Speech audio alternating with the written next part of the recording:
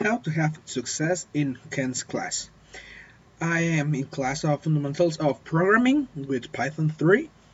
So what I've found out about how to be successful in this class is that it's pretty much all up to you.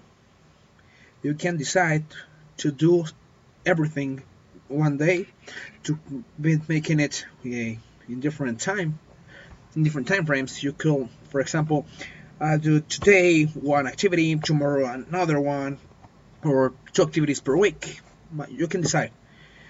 The pro that this has is that you are able to start studying on yourself.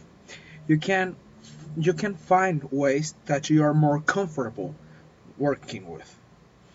For example, if you think that a topic in specific is very tough, if you're not understanding properly what will be recursion, for example, then you can by yourself look for more information regarding recursion in specific.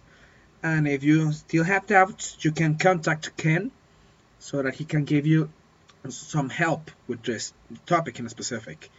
So you're not going to listen to lectures about topics that you already know how to do.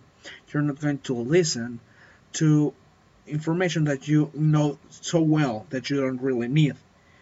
So you can be, you have a more personalized way of learning in this method, but you need to be very careful not to, let yourself go and don't do anything until the very end. You have to pace yourself so that it can be done a very good job. Thank you. That's my advice.